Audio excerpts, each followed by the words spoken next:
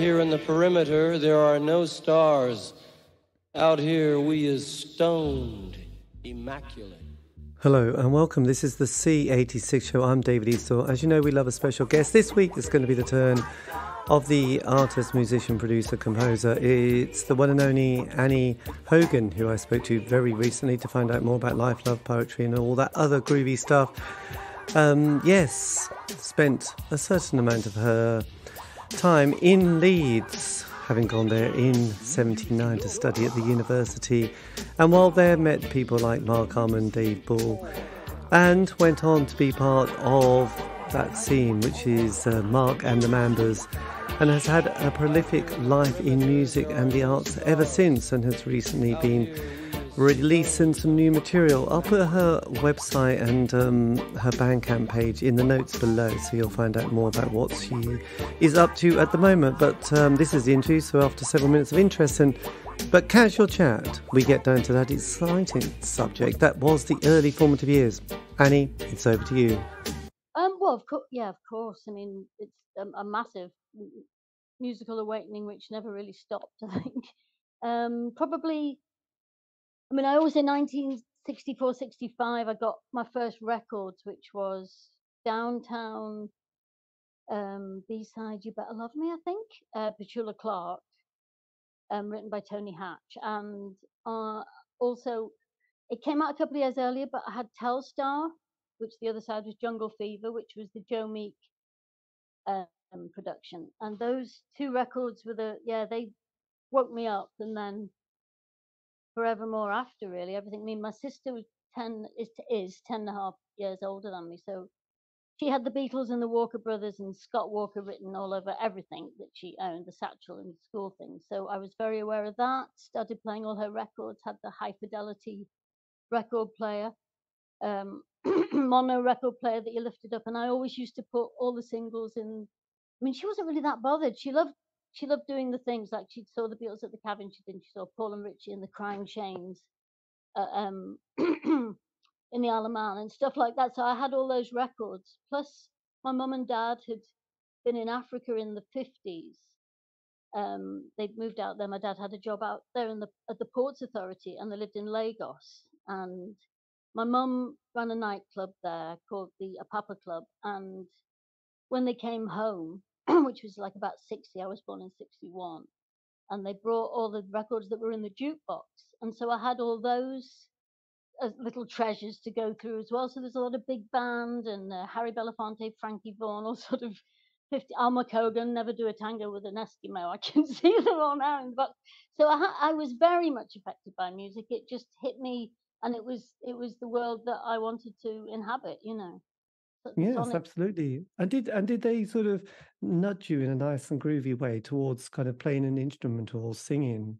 No, no. I mean, they helped me very much and supported it, but I nudged myself, to be honest. It was all my interest and me just searching music out. And they did give me some bongo drums, little bongos, which I've still got. Little. I wish they weren't goat skin now. Awful.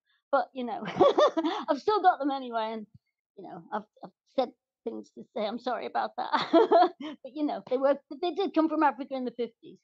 So I've got those. Yes. They got me a junior drum kit. I mean, the things I must have put them through, because they were a bit older, when they had me. Because, like I said, my sister's 10 and a half years older. So, I mean, I probably put them through a lot playing a little drum kit. And I had, I was playing along to like the Top of the Pops album and stuff like that.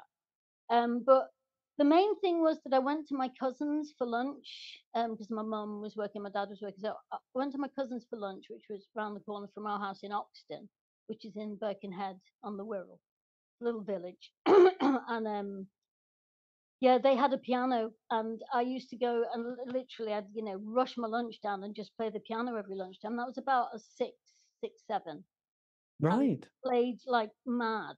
I mean, I could play. I was saying this to Martin Ware the other day. I was saying I could play with two hands straight away. I mean, not brilliant, but I could play with two hands straight away and pick out tunes. I mean, and just pick out little tunes that I was sort of doing. And then, Right. So, mum and dad sort of saw how involved I was with that, and eventually they'd saved up and everything. And they got me piano lessons and a piano when I was 12, and I just played it non-stop. I mean, fantastic. So whereabouts were you growing up, by the way? Head, which is on the Wirral, up north, Yes. northwest. Yes. I think Morrissey and the Smiths referenced Birkenhead, didn't he? In one of his songs. It took a tattooed guy from Birkenhead to really change her mind. Something like that. I don't know. I'm not a Smith. I've got to say, I'm not a Smith expert. That's I, fine. We can put that right out. That's no problem. I'm not like or don't like. But I'm not. I'm not. I sort of. I'm. Not a Smith person in that way. No, but I think that's where a lot of Smiths fans probably remember. Oh, I know Birken. Well, not know where it is, but certainly do. Did your sister? But because having a sibling who's older, and you mentioned the Walker Brothers. I mean, did she also sort of drag you to any early gigs at all, No, or sort of? no, because I mean, she was like 16, 7. I was like 6 and 7. She was 16, 17. I mean, the first gig I ever went to actually was Kate Bush at the Liverpool. Oh, where was it? Liverpool Empire, was it? I suddenly I can't. think it was the Empire. Yes, The Empire. It was her first ever gig, and it was my first ever gig. So I think it was 1979. yes, it was, and I think she just did one not brief tour, but just one tour, didn't she? And then she Yeah, didn't do any more touring. it was mind blowing. I mean, I'm not even that, don't have loads of her records or anything like that, but it was pretty mind blowing, that show. It certainly switched me, even further on, sort of thing. Yes, absolutely. I do remember that album, The Kick Inside, which I know, yeah, Wuthering Heights you couldn't sort of Yeah. avoid, but but Loving the back then. rest of what was that? Sorry. How's the signal? I was saying, Wuthering Heights, I remember very much being in the charts. Obviously. Yes, I think that got to number one, and she was very. I remember sort of obviously seeing the way she danced was going to definitely have a big influence on, I don't know, 13, 14-year-old people at school because yeah, it's up to them. I don't know, it was either disco or the Wurzels really, and a few other strange and wonderful bits on top of the pops, which was kind of a religious experience to watch on a Thursday, really, wasn't it? So there you go. But Kate Bush, I have to say, all the people, and I've quite a lot of people I've interviewed, I think that's probably the coolest, and I've never met anybody else who's seen Kate Bush live in that moment in '79, which I think is An odd unique, really. thing. Yes. So you were 18 at that stage. Did you then? So had you taken A levels at this point? I had, or I was doing them probably. I don't know when she played, but I was probably doing them at the time. Yeah, I did A levels and went to university in Leeds to do international history and politics, which lasted. I mean, once I got to Leeds, it was like record shops and gigs and going out, and Yes, and that was that. And university was the big second to that. And I just did, a few months of pretending to go really. absolutely. Soon Actually, over. it's. I think. I mean, it was interesting. Last week, I think most of the people I've interviewed went to a university because they'd heard it was a good music scene. This is in the '80s, and it worked. They they went there, vaguely studied, but I had most no of the time, idea of the music scene in Leeds, or I didn't go for a music scene. Do you know, it was a really strange calling with Leeds. I just had to go. It was first on my list. It was the only university I wanted to go to, but I can't tell you why. I mean, I thought it was because of the course, but now I think it's because I was meant to meet Marc, and all that, and do all that, yes. DJ, and it's sort of What I immerse, I sort of that's where it all grew from Leeds, really. I mean, I was already formed in a lot of musical ways, but once I got to Leeds, it was like, inverted commas. I mean, career. I hate that word, but my Yes.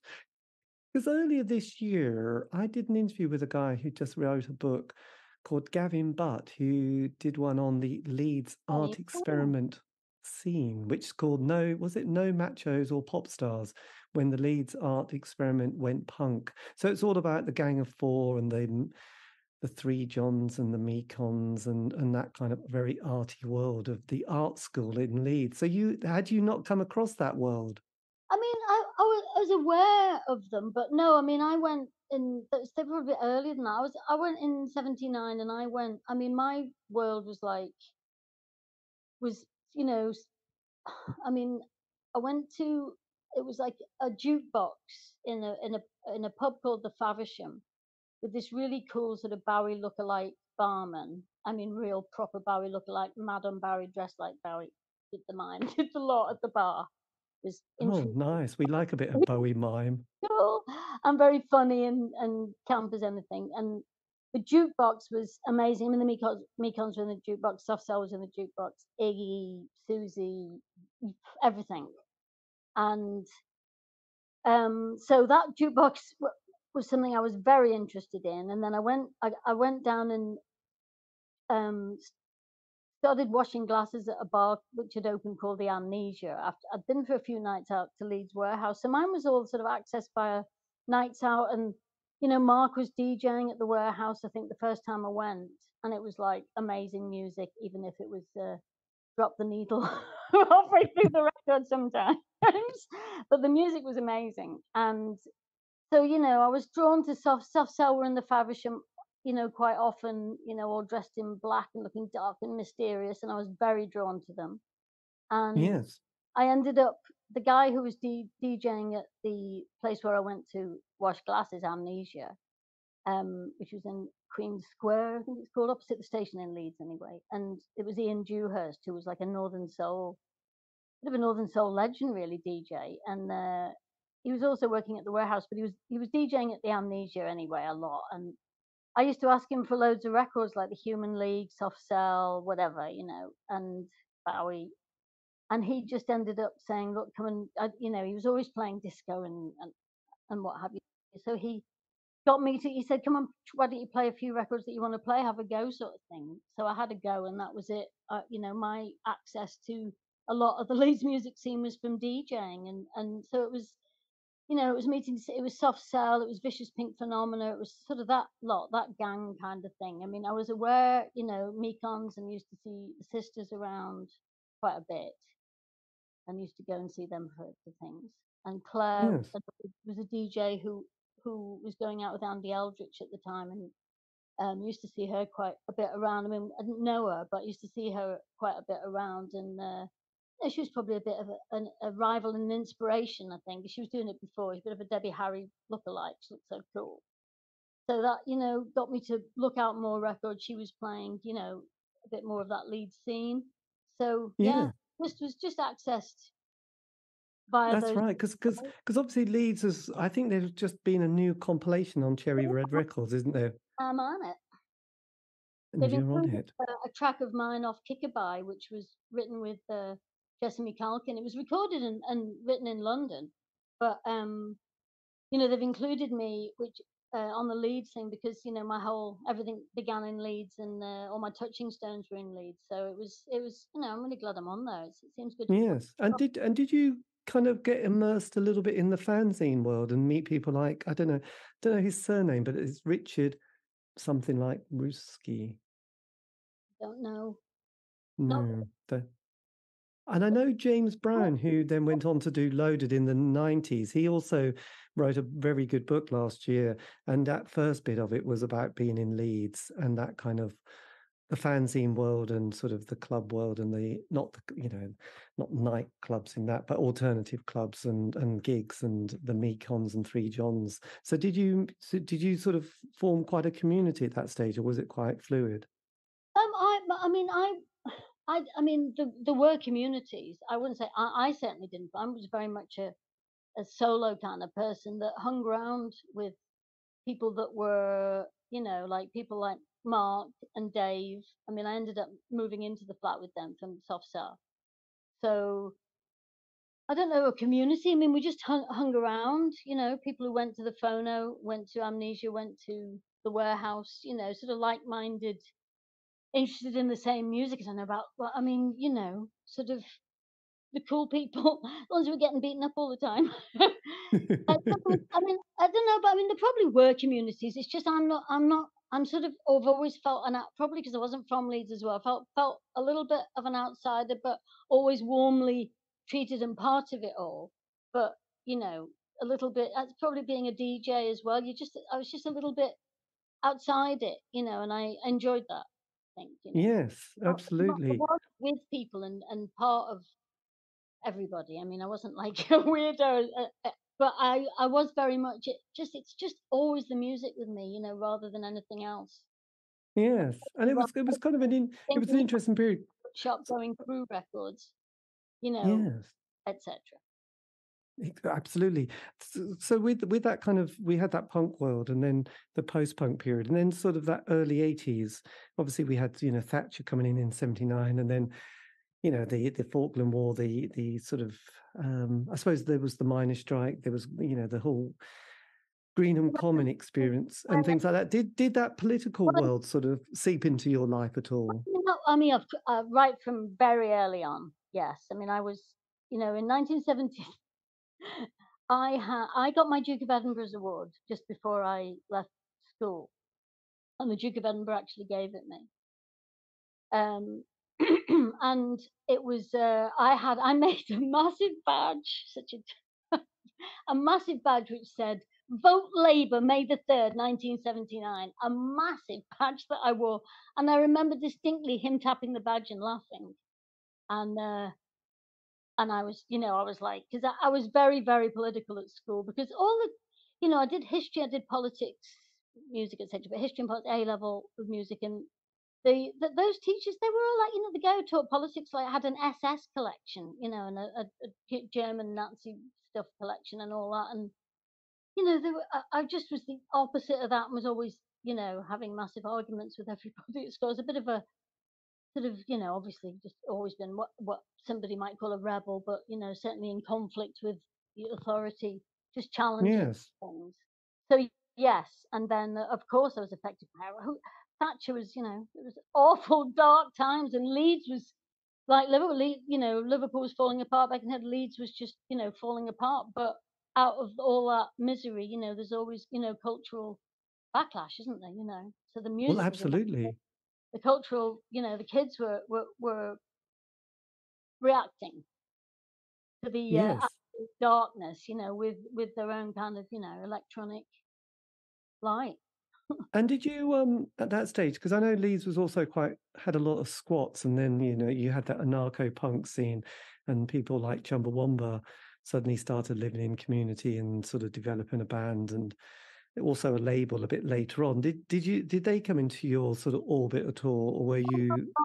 Same. I think they did the poll tax record, which I did later down the line. But I mean, I didn't know them in Leeds. I think I might have left Leeds by then. I'm not sure when they began. But I mean, I was in a housing association place, which was, I mean, it wasn't a squat, it was pretty much a bit of a dump. Yes. A lot of squats around. I used to go to some parties over in some squats in Chapeltown, which were pretty amazing. Yes. So was it kind of 80, 82, 83? You finished your degree in at Leeds Uni. I didn't do my degree. I mean, I just went for, I went for the, the first year, but I just didn't go. So I took a year out and never went back. I mean, once I discovered DJing and jumbo records, Yes. which is the most amazing record shop in Leeds. It's moved now, but it was in the Merrion Centre, which is where the Phonographique was, which is what I did a lot of my DJing. But well, and going to gigs at the Leeds Refectory, seeing my freshest gig, I mean, the Buzzcocks, which was amazing, but supporting was Joy Division, which was just fantastic. I'd never seen anything, like it, kind of thing. And I saw a magazine at Leeds Refec, and then saw them at the warehouse, and just loads of brilliant stuff. And so I just completely lost it, and I wasn't interested. I don't even remember being interested at all in any of the courses. I just was yeah, plowed on through for a bit, but yeah, took a year out, so there was no finishing the degree. I There was no going back. I just was DJing from about 80, 81, 82, and then 80, still in Leeds in 83, and also doing the Bat Cave in London. Right. So you sort of slipped from sort of interest in kind of slightly avant-garde post-punk to goth quite smoothly. No, I mean, yeah, well, I mean, that's what I mean, I think Leeds was one of the main places, and I was one of the main DJs that was doing that. To be honest, because it's what the music, the great music that was coming through. I mean, I was in, I joined Mark in Marc and the Mambas, so sort of we were sort of heading that kind of, one of the bands sort of in that sort of period. The sisters in Leeds were sort of in that way. It's like Virgin Prunes, all the stuff that I loved was, it wasn't, we didn't call it goth. I mean, it was just amazing alternative music that has then, ended up. Yes. And through Mark and the Mambas, I got asked to DJ at the Bat Cave, and I was playing. I was doing the. I was doing that sort of the a sort of soundtrack to the night as people came in. I was playing music not on the main dance floor, but first of all on the stairs as people came in, and then eventually in the sort of basement bit. So I was playing, a lot of soundtrack stuff, big band, and then all the, all the great tracks that I love to play back then, which I can't think because I'm talking to you right now. I can't think of one. But Yeah. for example, Dave Ball, Soft Cell, whatever, all the great stuff. Yes, absolutely. So then did you move out of Leeds and go to London at I sort did. of I first of all I moved in 80. I was going down to London with Mark quite a lot anyway, and staying at the Columbia Hotel, the infamous. But in 83, I moved into Lydia Lunch's house because she was over in the States, and I she lived very near Alvic Studios, and I went down because it was suggested to me by Mark actually to do a solo EP, and so I went down. I was going to record in Alvic Studios, which is over in West Kensington, sort of over that way, and so Lydia's flat was over there in that area. So I stayed at her flat and her house, and started recording Kickaby right. in London. Went down with my poodle Pervert, who was staying with me all the time. It was a enriching and amazing time moving to London. I felt so free, because Leeds was Much. amazing. It was small, as in, you was the same club, same people all the time, which was, it wasn't a bore or anything, but it was just I needed more, I needed to spread my wings, stretch my legs, and Yes. So did you start to meet people from, is it Some Bizarre Records at this stage, yeah, Steve-O? yeah. Well, I was, yeah. Mark was on Some Bizarre. I'd already met Steve-O. I put when I was DJing at Amnesia in sort of 81, I was also promoting. So I put on Depeche Mode and a few other bands, ACR and Soft Cell, I think in May of 81. So Steve-O was at that gig, so I met him then, and I think he was Right. 18 then, you know. Um, and he was wacky, but I loved his futurist chart, and he was kind of so ahead of the curve. He was like this, working class bricky, taught himself to read and write guy. I mean, on so many levels, he drove me up the wall. But I can see that he just was amazing on just music initiative, and you know, informing people of great artists and great music. And going to Some Bizarre Records from then, probably when whenever Mark and Dave started going there, probably then it was a pretty engaging experience. But also, he does drive me up the wall. Misogynist and pain in the ass, but the music, sort of overrid it, and he did give me some good DJ jobs.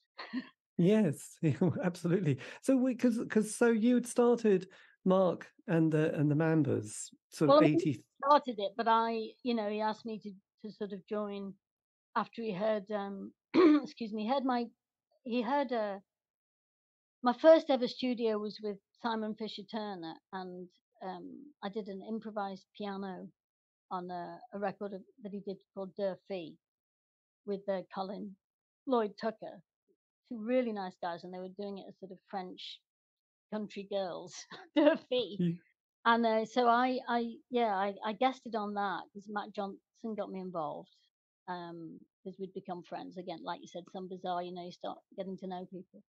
And so I did this recording in Soho, and I took the cassette and played it to Mark, and yeah, he was like, come to the studio, and I think we recorded Sleaze, and I played the electric piano on Fun City Yes. in Heckmondwike in Leeds, and then then I was in Mark and the Mambas, and Mark started doing that as a alongside soft cell, which is, I mean, you think what he was doing, sort of amazing soft cell stuff, and the Mark and the Mambas Untitled album is pretty great, in my opinion, and a pretty bold and brave, thing that he embarked on, and despite everything, I look back at these and just think, wow, pretty great. So Yes, absolutely. Because that collaboration between Simon and Colin to do that album, Silence and yeah, Wisdom, is quite amazing. Because I've done an interview with both of them, Colin quite recently, so and fun, so it's fun. just an absolutely bonkers story that they kind of I had mean, written this album. and it was like, they were sort of being sort of morphing into the girls, and then Simon, I had watched on telly. He was in, I think he was in Tom Brown's School Days. He was in something called The Chase and a couple Yes, of things as a child star, and I was mad on him. I was like, teen teen fan, and then and then embarked on this crazy adventure with them, as two French country girls, and it was a beautiful experience. I have to say, what a fantastic first studio experience for me, because yes, absolutely. I did was I put headphones on, and they said, "Well, here's the track," and it was just a French girl, French doll reciting this nursery rhyme over and over again, and then I just sort of played to that. It's like improvised piano and string synth sort of thing. But I mean, it was so, what an opportunity! I could just do what I wanted, and they went with it. And I mean, it does sound great. It was, but it was such a great thing to be able to do, because it was, sort of avant-garde experimental music from day one. So it Yes, was. absolutely. I think was it John Porter was the producer on that album at all? I can't. No, because I was just in with them too. Right. So yes, it was quite the project actually, and I have to say, yeah, I mean they're both musically so gifted, so and interesting. Yes, I think Simon was the kind of David Cassidy of the 70s in the British version, wasn't he? So So gorgeous, absolutely, yeah. he is Very gorgeous. Let's face talented. it. Yeah, he's still gorgeous now, absolutely. Drop dead. Yes. So with Mark and the Mambas, then did you from that was Mark just kind of interested in sort of experimenting outside soft cell at this point? Yeah, I would say so. Yeah, and I think, I mean, it was just a chance to, experiment, be himself, and do other stuff. Like cover versions and sort of a different type of music completely. Sort of more analog, sort of different sensibility to the music. We were doing Scott Walker and Jack Brel, not on Untitled, but we were doing, we were already looking at covers like that. What did we do? Was it Caroline Says on Untitled? I can't remember. But we were doing a lot of just different sort of music, a lot of piano and vocal, and then the psychedelic stuff with Matt. We did Visions, and Yes. yeah, it was a lovely experimental album, and I think it gave him an opportunity to explore other avenues in himself. And I think that he probably, you know, got the bug to. I'm sure he wanted to really, do more himself. I think he loved soft cell, but I think it was already. I mean, Art of Falling Apart. I remember we were in the house in Leeds, and he was doing the sleeve to the Art of Falling Apart in the living room. I remember that very well. And we were sort of talking about the Mambas at the same. There was so much going on, and I think that he was getting pulled in a lot of directions, but wanted to, go off on probably more of a solo adventure. And I think that the seeds were sown, in Yes. Untitled. And was your kind of musical palette and bands that you were interested in, was that sort of expanding quite rapidly during that particular period as we trundled towards the mid 80s? I think I was already there with a lot of it. I mean, I think always expanding every single day, right to today. So that's always. But I think with Mark, we just found that we loved a lot of the same music, and I remember we were obsessing on Scott Walker a lot, and so yeah, I mean, he introduced me to a lot. I probably turned him onto some stuff, but you know, yeah, mutually expanding and already had quite a lot of stuff there in me anyway, because I just soaked up so much that already in life, because I just was mad on it, Um, Yes. Because you did two albums during that period, almost kind of in consecutive years. Was there a lot of pressure on the kind of creative process and kind of personal dynamics?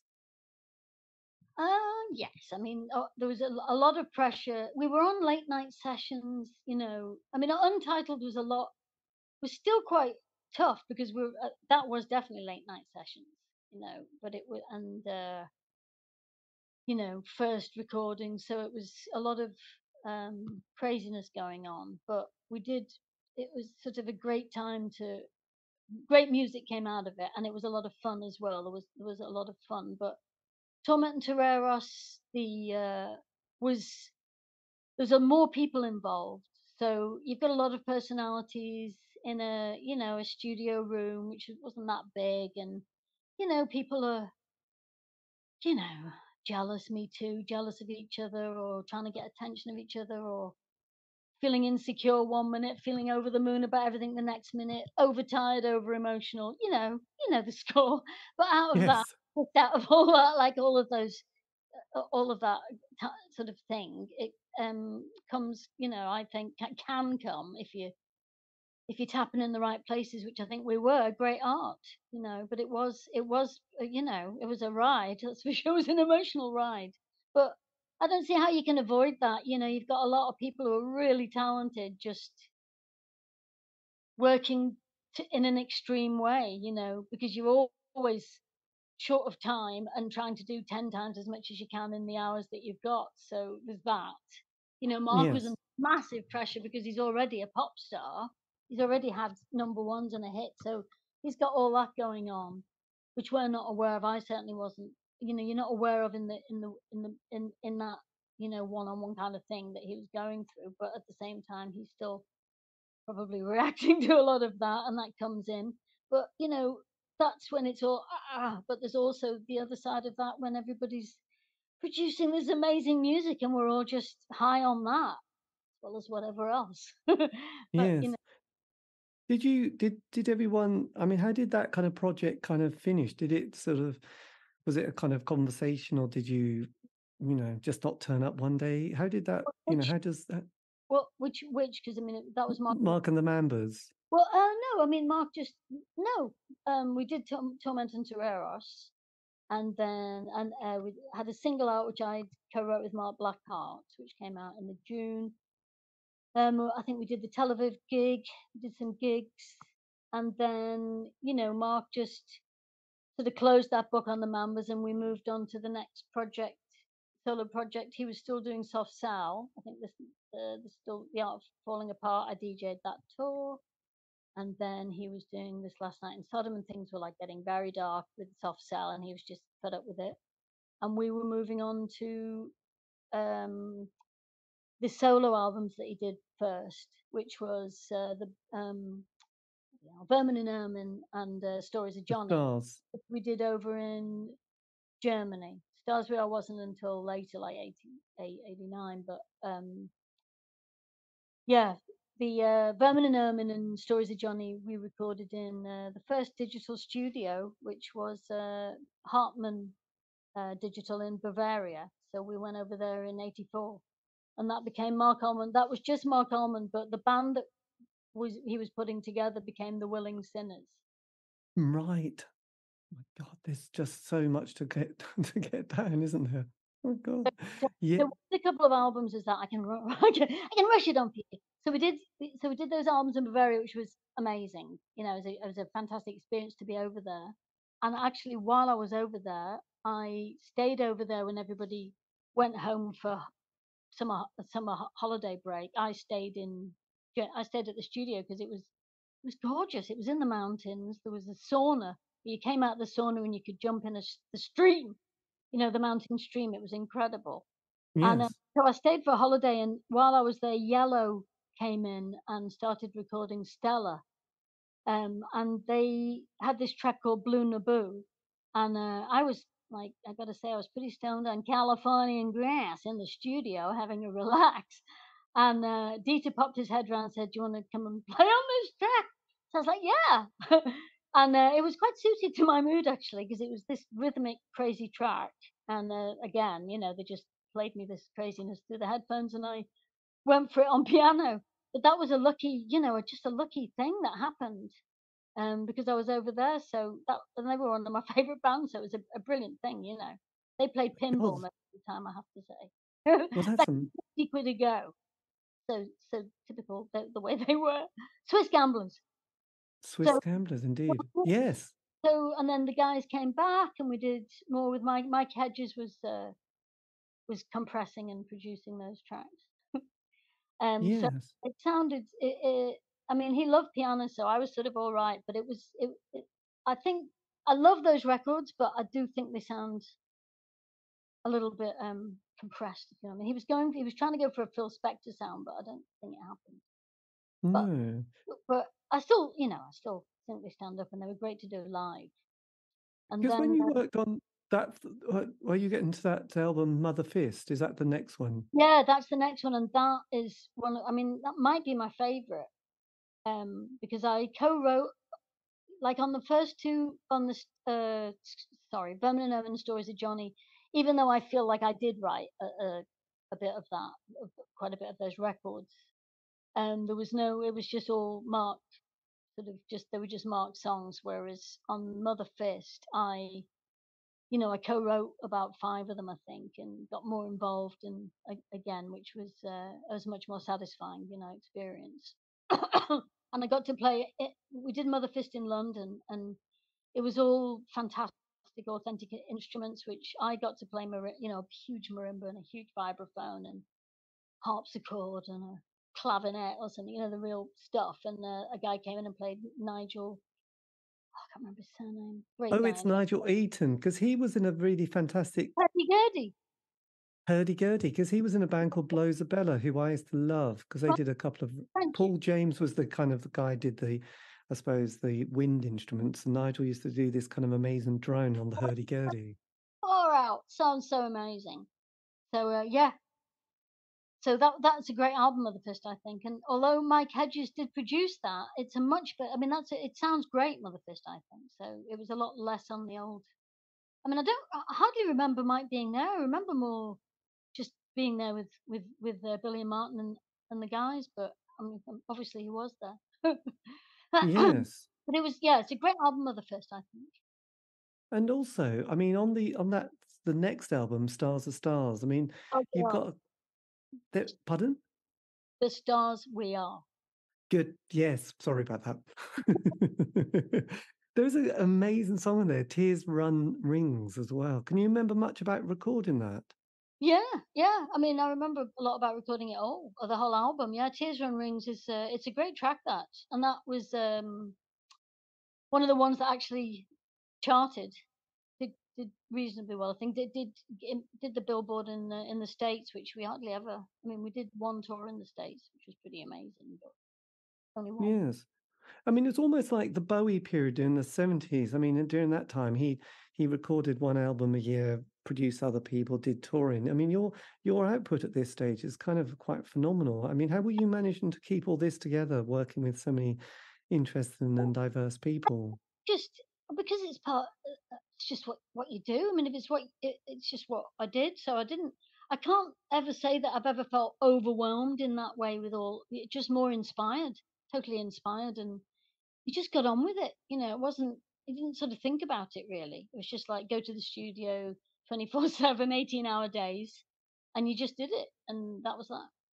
Yes. I didn't sort of It was just question it in that way because I mean, I've got a high work ethic anyway, but also it's music, so sort of living and breathing, if you know what I mean.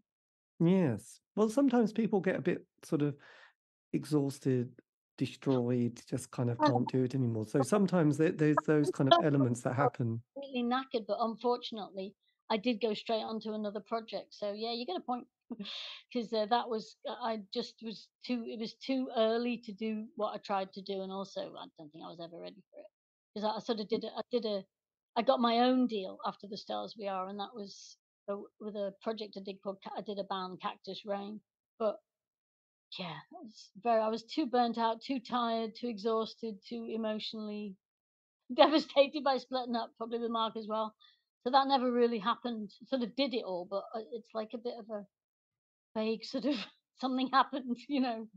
Yes, gosh, that is. You're right, you know, you do get. I mean, of course, you get. I think you know that it all suddenly becomes. I mean, like I said during Torment and Toreros, it was all those emotions are on edge all the time. But it is sort of where the music comes from as well. So it's trying to do a balancing act, and we're a lot younger then, so the emotions were probably quite raw and out there. I was probably getting on everybody's nerves, being really emotional, but the music came, and it's what you got to focus on. That the work, that's all that matters. All the rest is just peripheral nonsense. Ego. Yes, there you Which is go. So did you, I mean, whose idea was to do the Jacques Brel kind of covers? Marks, absolutely, and I went with it all the way because it's just fantastic. Access Jacques Brel through Jacques Brel, and also, of course, through Scott Walker a lot as well. Yes. So during that late 80s period, I mean, one thing that I did notice from doing lots of interviews with bands is that, obviously that decade, is that mostly they have, a certain period, and then there's a kind of a next wave of, I don't know, 16, 18-year-old years has come along, and there's a new kind of musical scene, and people get a bit tired, and suddenly, especially during the 80s, like the ecstasy world came sort of trundling in as well. So there was more emphasis on dance music. So a lot of bands started to feel a bit like we can't do this anymore. So how was it for you then, coming towards the kind of end of the 80s and into the 90s? I never thought things like that. I mean, you're just trying to you navigate the times, and you probably switch, try different music, try switching around. I mean, we were doing ecstasy came into our lives a hell of a lot earlier. It's like 81, 2, somewhere around 82, I think. So it was all a lot earlier for us lot because, Cindy Ecstasy brought it over herself. So that, yeah, the dance thing with the ecstasy coming in later was, yeah, it's sort of already been there. So I recognized it, and you could recognize things were changing and everything. But I think, I mean, I sort of did sort of the ambient. I mean, a William Orbit did mix a remix, did early William Orbit remix for Cactus Rain. So I mean, I was aware that things were obviously changing, and the dancing was coming in very much. But Yes. I think I was trying to move with it, but it was just, yeah, I think probably a lot of people did, but it wasn't. It's not my. I'm very good at DJing and getting things in time in that way. But I don't know, dance music just is like I probably tried it, but it was not my. I'm a songwriter and a musician and a composer, but yeah. Yes. So with Cactus Rain, was that the main focus? Were you working on any other projects at that stage when you were Uh, doing In I, Our Own Time? well, just before then in '88 I worked with Barry Adamson, and I guested on his Moss Side Story Genius album, and I was working a bit with Zeke Manyika. And I remember Zeke got me to come down and do a little piano support when he played at the Africa Centre, which was sort of late 80s, maybe mid. Yes. And Hugh Masekela was playing as well, and I met Hugh Masekela, which was amazing. Yes. So yeah, I was doing a few little bits and bobs, but I mean, once at Cactus Rain, that was full on because it was actually a massive deal. It was just a very strange thing, it was a massive deal, and it was going to be this big, huge thing, and then A, I was burnt out and knackered. B, it was like we were recording at Blackwing with Eric Radcliffe, and it was kind of just when Atari was kind of just, it was sort of the big changeover of the computers and everything, and he was sort of getting us to do everything on that, and I'd recorded sort of quite naturally on my 12 track at home, and then was trying to do everything. I don't know, was a bit everything was a bit forced, you know, and Yes. then had to remix it all. So I was very engaged with Cactus Rain and nothing else for while for those that year or two, because if it thought for a minute it was gonna happen, and then yeah. And then, had you before that toured with the Style Council Oh, and Paul Weller? I forgot about that. Yeah, there's a couple of odd things along the way, really. I did tour. Paul Weller phoned me when I was recording at Matrix, excuse me, which might have been the Stars We Are, I think. And he'd seen me playing vibes on Top of the Pops or something, or telly anyway. And excuse me, asked me if I'd come and play vibraphone with the Style Council. And it was so weird because I absolutely could not stand their music. But I kind of liked, you know, probably because he phoned me personally. And so I did go along. I did 3 tours. I think one or a tour of Italy. I can't remember if I did 2 tours of UK and 1 tour of Italy, or 2 of Italy and 1 of UK. And yeah, so I've sort of had some funny encounters musically. I was thinking, I meant to say before, you know, when I was on tour with the Stars We Are, you know, a funny thing was in our road crew was there was this guy who was doing my keyboards and guitars and whatever, like the roadie sort of musician roadie, and it was Noel Gallagher, and it was it's so funny because the crew kept saying, I was like, oh, where's Noel? Is he not coming out for a meal or whatever? And oh, he's up in his room with his guitar, you know, writing all his hits, and they'd be like taking the Mickey, and of course, you know, he was, he bloody was. He He was really was. quiet as a mouse, you know, and just the roadie, but yeah. Turned out it was And a bassist.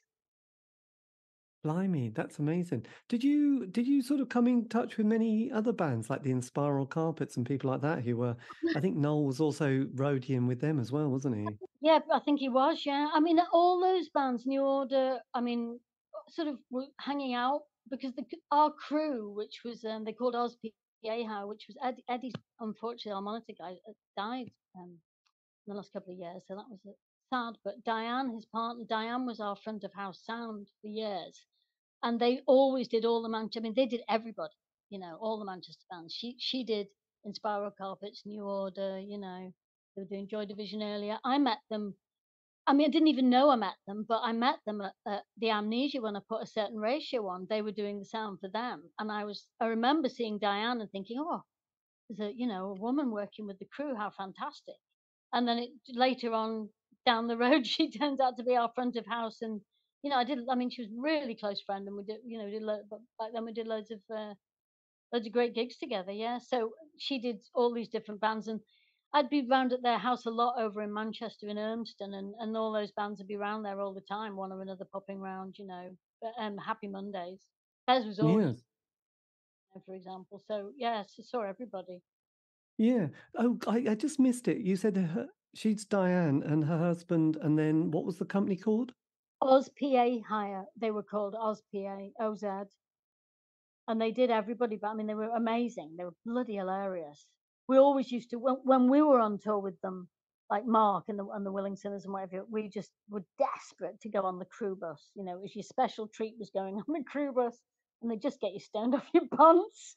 And you know, if you were traveling for the day, if you're on a big like day for hours and hours back in the 80s, you'd be so grateful for it, you know, just having a laugh with them for a day out. So yeah, it was good fun with them. The OzPA, and the sound was amazing.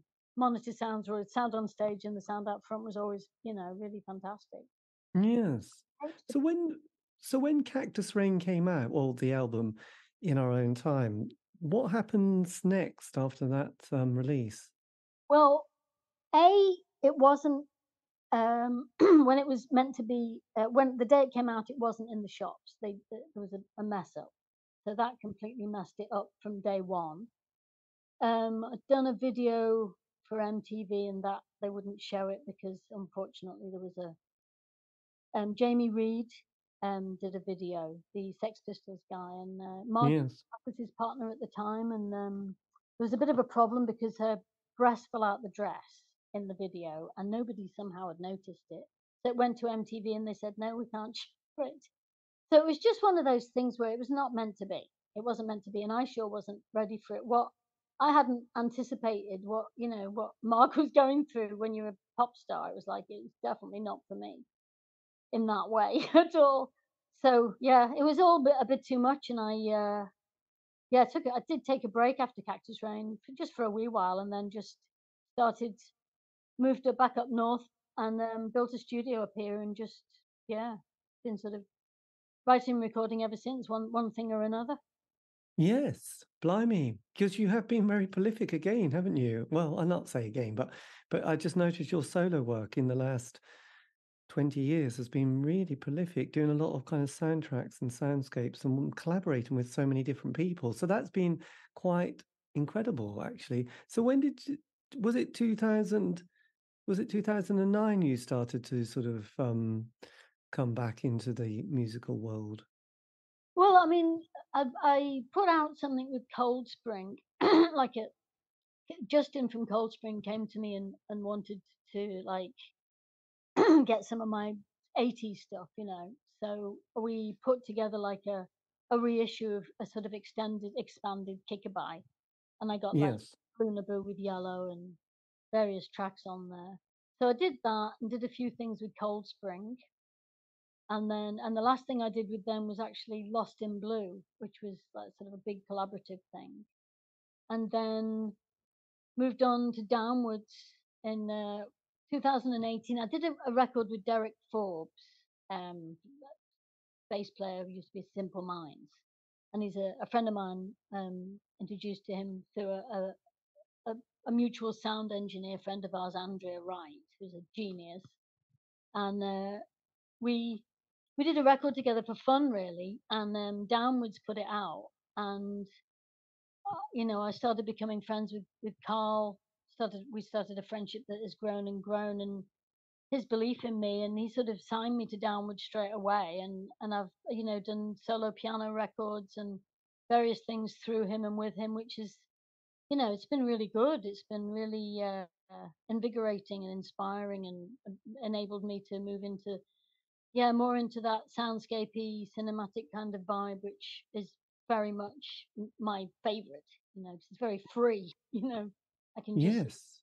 let the music out, and it sorts itself out, rather than songwriting, which is, it's more of a structured thing, perhaps. I mean, a bit free, but there's a bit of structure in there. So with Lost in Blue, because this is 11 track compilation collection. I mean, you work with some amazing artists, Kid Congo, you've got Richard Strange there, you've got Lydia Lunch. So when did that project start to come about? I um I saw Dave Ball, and we went out for a meal and a drink, and I asked him if I just wanted Dave to, I just knew if I wanted to do like a big record for Justin, like I wanted to do some good record, a really good record. So I spoke to Dave, and I said, I've got a few tracks which I've written with a few people, which, because I had a few tracks, like I'd done Golden Light with Wolfgang, and I'd written something with Kid, and etc. And so I approached Dave and said I had a few tracks, and he was in straight away. Said absolutely yes, I'll produce and be involved straight away. And he brought Gavin in, um, and Scarlett and Celine, because he knew them, and Medicine Head, Medicine John, absolutely amazing. The Lost in Blue track. And Yes. so yeah, all and then yeah, I brought, Kids and Wolfgangs. What I can't remember, and I sang a couple of tracks on there, which was, which they sound really good, actually. Quite. It was, it was brave, but I'm pleased with them, and I'm glad, I did a couple. I mean, it was, when I was reading the reviews afterwards, people were like, I should have done more singing, but Yes. it's a nice album, and it sounds, it's like I got, for example, it was such a brilliant thing to work with Rico again on trumpet and get saxon and get that kind of a bit of a sort of Soho, a bit of a Soho jazzy kind of sensibility to it. It was quite a there's a sort of jazz band type of vibe to it, that we put through the whole thing. And Yes, yeah, absolutely. it was really good fun to do. Did a lot of the recording here and in London, and yeah, it just came together, and it was, the last record I did with Justin, and did it justice. Came out on blue vinyl and all that. It's nice. Yes, I mean, I love the track "Lost in Blue" with John on vocals. Bizarrely, he sort of did remind me a bit of John Lennon, actually. Or Was you hit the nail on the head there, because Dave Ball said to me he's got this friend John from Medicine Head, and he said that he does sing a bit. He sounds a bit like John Lennon. Can you write him a John Lennon style track? So I said, oh, I'll give it a go. And so I did my best John Lennon, oh, channeled my best John Lennon vibes into the music, and I sent it, and he added that fantastic harmonica, and right. I yeah, was and listening to that today, and I was thinking, God, this is amazing vocals. And obviously, I love Richard Strange and Kid as yeah, well. But John's track is just particularly special. yeah, it's fantastic, isn't it? And it's I love it. I thought it was a perfect one to finish with, because it seemed to sum up the whole sort of the whole vibe, really, of the record, Yes. in a way, very So with the emotional. project, so with the projects you're working on at the moment, I noticed you did a track very recently that's kind of on Bandcamp called Summer Solstice that I was listening to. Are these mostly very recent compositions and recordings? Summer Solstice was written, yeah, on Summer Solstice, I think, on the day. I just recorded it here at home, and just popped it out, just to put some, just to give something to the fans, really. Um, Yes, and we just celebrate summer solstice. I'd previously done a winter solstice one, so it kind of made sense. it But does. I've yeah, recently I've done with Regis. We did a Greek film soundtrack called Hospital for Beasts. Yes, That was real good fun. And so I've just did that with them, and did a remix with them for Yova as well just recently. And talking of summer solstice, talking of winter solstice, that is actually and honeysuckles. I've had those tracks remastered, not summer solstice, the other two, winter solstice and honeysuckles, and they are the extra tracks. I've got a my two solo piano albums are coming out on CD, for the first time, just a very limited, just 50 copies basically, coming out sometime in September. They're on pre-order at the moment, actually, but yeah. So I've put those. I put an extra track on each album, just to, and I did a couple of videos as well. A wonderful video for Honeysuckles that JD Waring has done for me. It looks fantastic. A very amazing. immersive, sort of immersive noir journey, a sort of natural, sort of a black and white sort of journey through the forest. It looks amazing. So Yes, yes, I've got those piano albums coming out. So piano's I've just got another piano, 1880s upright. So I've been and it's in a different key. It's not managed to get up to a the normal tone, normal tone of tuning. So it's in its own key, but it sounds amazing, and I might keep it like that. But I've been focusing. I think I've been focusing a lot on piano again, because I got this upright, and yeah, it's been fun playing a different piano, actually. yes, I could imagine. I mean, it's kind of interesting hearing so many of your sonic soundscapes. I mean, just going back to Lost in Blue, then, did you write the lyrics for everybody? Like Lydia and Kid and No, Richard Strange. I only wrote the lyrics for my own track. So I wrote Thunderstruck and Lost Somewhere.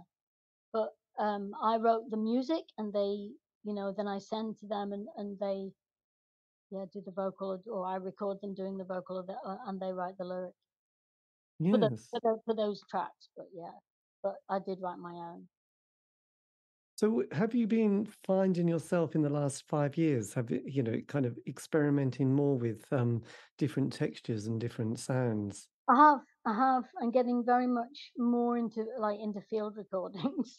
um, so like during lockdown and just before, I loved that. I mean, because I'm sort of in sort of a semi recluse. I mean, I'm not unfriendly with people or anything like that, but I do a lot of music, so I tend to be happily in the studio a lot anyway, so I didn't sort of, lockdown wasn't like this terrible thing to me. It was like, yes, I can just be more in the studio. And I went out a lot, just for dog walks, sort of local, doing recordings. I mean, I live very near the River Mersey, um, just across from Liverpool. And so I could go for long walks all the way down the front, all the way to the other sort of the other end of the world, all to Hoy Lake and round it's called the Wirral Peninsula here. I could just keep walking all around the river really, and do Mm. sort of catch it at different times. And I did a lot of field recordings and at the docks and during fog and hearing the boats crying out for somebody in the lockdown and all that. So I did a lot of field recordings and then just hit the piano quite a bit, or and immerse myself into that kind of world. Even just opening the studio doors and letting the garden do the magic for me. Put a mic out Yes. there and just have a couple of mics taking in all the atmosphere. So yeah, very much so. I've been experimenting more and more. Just Yes. Have you felt know. much more have you felt much more connected to nature and the changing of the seasons? Well, I mean, that's from day one. I mean, that's been my whole life has been that, always very, very connected to nature. It's just that I've been recording it more recently. But it's always, I mean, that's just been, as a kid, I was I was always the one. I had, I was bird watching. I mean, not in I've never been like a let's collect birds. Just bird watching as in loving watching birds, should we say? And I was in the YOC Young Ornithologist Club, and I had the World Wildlife magazine, and I was mad on animals from day one and going for walks. So I went to a farm every weekend when I was a kid, which had 7 dogs. And I'd be up at 5 in the morning and go and be, I mean, I was like 5, 6. I think even 3 we were there. In fact, we were because I've got a picture of me really tiny driving the tractor at 3. So yeah, every weekend at a in North Wales, sorry, the farm. Yes. So that was, me from day one was all nature. Everything Yes. was Well, I grew up in the all middle of East Anglia in the countryside, so I'm very much a country chap. So that's life. It does happen. I do recommend there's an app called I think it's called Merlin, which you can just put on your phone and then you can you can tell which birds are in your in your vicinity. yeah, great. And the interesting thing is that sometimes you can hear things tweeting away, but not quite sure what they are. And then suddenly you can be a couple of minutes doing this and think, I've got 7 different birds around me. This is kind of amazing. So my appreciation suddenly goes up quite a lot. And also you think, oh, I always wonder what that little bird was chirping away there in the background, because you can't often see them. But I do recommend it because I think it's that thing, and you kind of have mentioned it a few times, being a bit more connected with nature than people. And it's something that I've noticed with myself and quite a lot of people of my own age. It's almost like just wanting to become a semi-recluse is quite tempting. Yeah. Oh, my excuse is that I'm in the studio. Yes, absolutely. But then you appeared in a couple of books recently, haven't you? I done an interview with Wesley about Uh-huh. a book Oh, called where's "Conform to Deform," which was yeah, good, that and was also great. Oh, um, some bizarre oral history. He had to have quite a few chats with Steve-O. I gave him a gold medal for yes, that was very good. it. But then also And also Kathy Unsworth's Season of the Witch. That's fantastic. yes, so I managed to get interviews with both of them, and that has been an interesting one I think because Kathy's fantastic. She's so brilliant. there you go. I know. So have you been quite amused by because when I was growing up, I must admit, the goth rock scene was a bit like, there, I don't know what I'm trying to say, but sometimes it wasn't taken that seriously. But then this year, there's suddenly Kathy's book and John Robb's come out, and goth has been kind of embraced as not just some slightly strange kind of 40 musical years, isn't genre. it? So if there's a time to jump on it, 1983, it's 2023, isn't it? So I think it's got a lot to do with that. But yeah, I think it always gets looked back in both ways. I mean, sort of the Batcave and all the Batcave bands and everything was, some people took the piss out of it and some people loved it. And it depends probably what tribe you're in or how square you are or not square, or I don't know. People are always laughing at other people, aren't they? They are. This is true. This is true. It's in a way, I think when there's so much on the fashion in the sort of close up, it's probably hard to sometimes listen to the music, because I found that a bit with the early, I don't know, I suppose a lot of the bands that went into the Blitz kids, like Depeche Mode. I think the image was kind of there before the music for me at times. So I kind of didn't sort of engage with it. And then years later or decades later, sometimes listen to some of these bands, think, oh, actually that's really good. But I just Well, it's the swagger, isn't it? You've got the swagger, the look. It was a whole thing, wasn't it? It was like a holistic thing of sound and visual and amazing videos were coming out then. As I was saying, it was like a big push of culture that the last really big one before, like you say, probably dance music and what have you came in, and I don't know, got a and bit then more Britpop. LTD. Yes, this is true. So with because I noticed a lot of your music is kind of on Bandcamp now. Is that where anybody, I mean, you've got the website, is that where anybody and everybody can go and access your archives? Yeah, well, some of it. No, not. I mean, not my. I mean, there's just some stuff's on there. My stuff with downwards really, and a little bit of because I did that. I mean, I put all the records I did with downwards. So I've done the two solo pianos, and I did without the moon as well. In 2021 because it was like a birthday thing because I was 60, so what? But it was just an excuse to do a little celebration EP. So that was Without the Moon. So that's on there, and like I remastered a couple of tracks off Kickaby because Fixer and Burning Boats, obviously, just such brilliant tracks. So I got those remastered in New York, and they sound fantastic. So I've got the originals on my Bandcamp and the new version Without the Moon, but and Lost in Blues on there. But I mean Lexa music as well, where my um the double CD and the book and the sort of a expanded book things on pre-order. There's the physical stuff's in there, like there's vinyl and CDs and that, and then also you can get my stuff, with downwards and the cassettes I've done and stuff through Boomcat. Right. So Lexa is one of your go-to places, isn't it? Shall we say, is in Lexa, and then digital stuff. My digital's on Bandcamp, but also, I am represented on through Boomcat.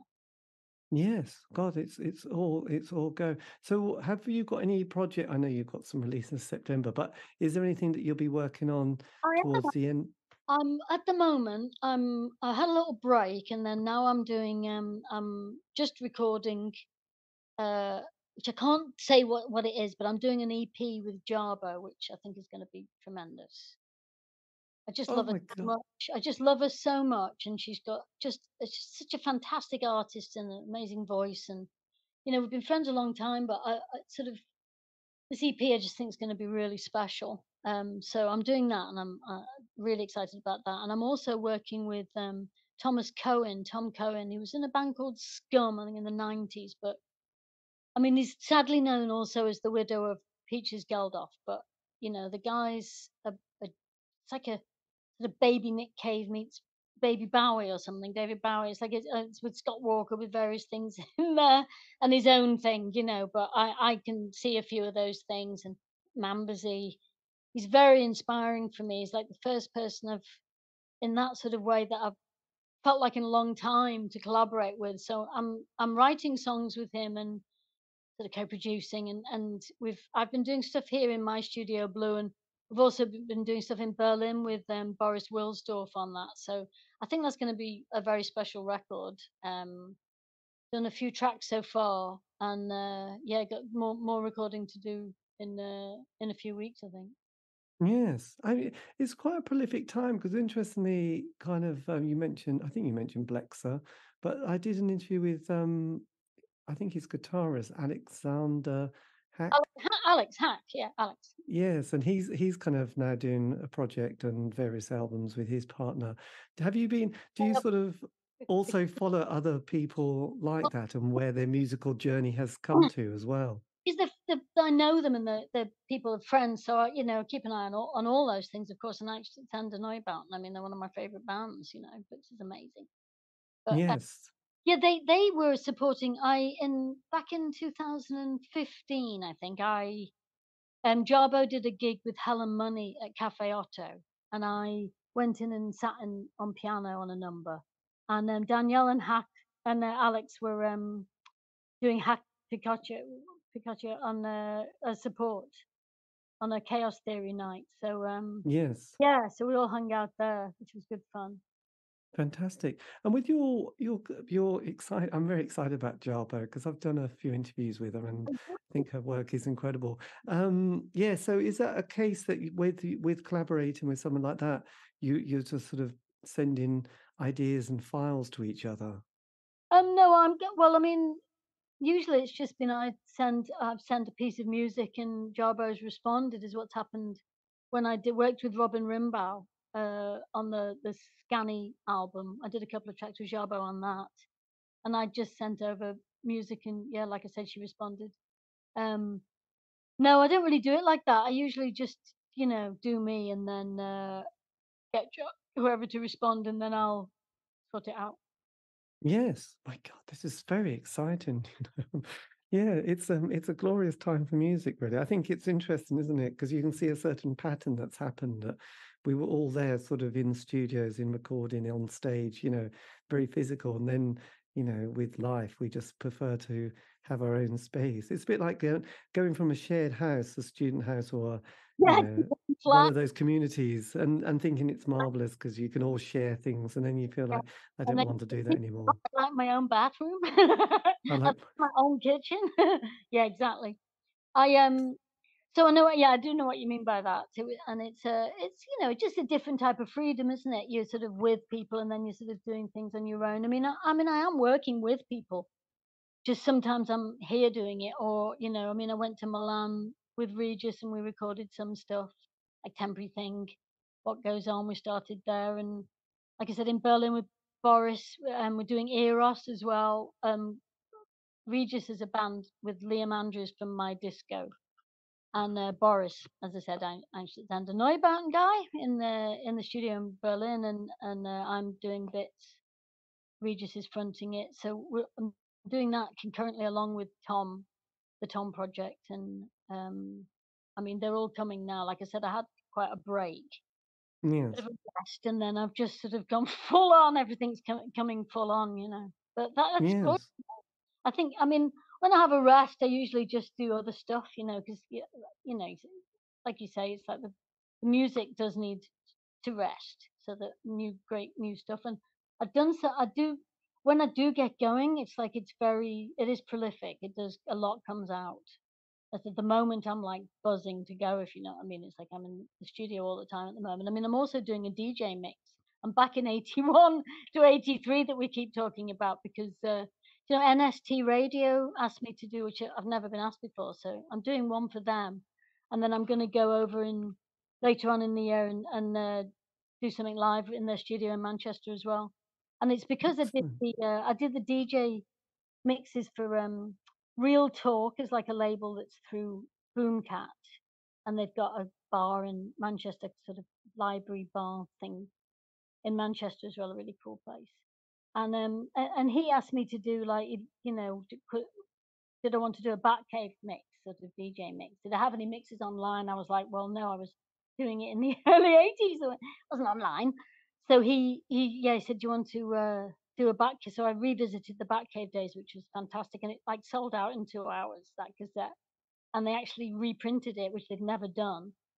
And then he asked me to do like Leeds Amnesia, so I did a couple of Leeds Amnesia revisits, which was like 1981 revisited. And so NST Radio came to me and just said, you want to do like, they love those tapes, and do I want to do sort of 81 to 83? So I'm sort of there at the moment, back there, as well as, You bet. in all these different places of different projects. But, I've got a little, I mean, I'm double Gemini, should we say, the Gemini rising as well. So there's always four people in my head. So I can always be working on at least four projects, no problem. Yes. So with that excitement, where does one kind of locate these kind of radio playlists? What do you mean the radio playlist? The one you had the Amnesia one, Leeds Revisited, and then you had this. I've put the mixes up on Mixcloud actually because they were on cassette only, and it was like Right. it was for gave the money. The money was for Ukraine. I gave it to Ukraine Animal Place. I said Yeah. we do animal charities. So of the Ukrainian war just started, the awful tragedy. So we did it for that. But so it was a while back. So I've put them on Mixcloud recently. So it's just Annie Hogan Mixcloud. And that, dear listener, is the end of the interview. Thanks ever so much to Annie Hogan for giving me the time for that interview. As I probably mentioned at the beginning, I'll give you the website that she has and also her links to her Bandcamp page. This has been the C86 Show, David Eastaugh. So if you want to contact me, you can. On Facebook, Twitter, Instagram, just do C86 Show. All these interviews have been archived. You can find those on Spotify, iTunes, Podbeam. It's true. Anyway, have a great week. Stay safe.